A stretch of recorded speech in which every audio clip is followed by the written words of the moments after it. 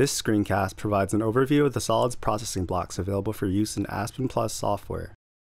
Aspen supports several solids operations: the crystallizer, which produces crystals from solution based on solubility; the crusher, which mechanically processes solids into smaller particle size; screen, which mechanically separates particles by particle size; single-stage washer, or S-wash for short,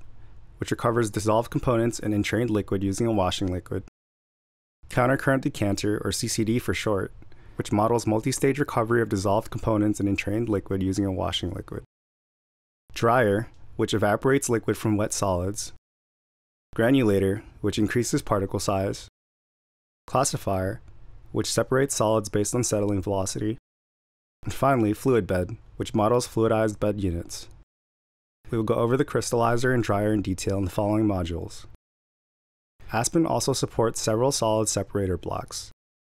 the cyclone separator, which models the removal of particulate from gas; Venturi scrubber, or V-scrub for short, which atomizes scrubbing liquid to separate solids from gases; centrifuge filter, or C-fuge for short, which facilitates sedimentation through centrifugal force; rotary vacuum filter, or filter for short, which separates slurry components after passing it through a vacuum chamber;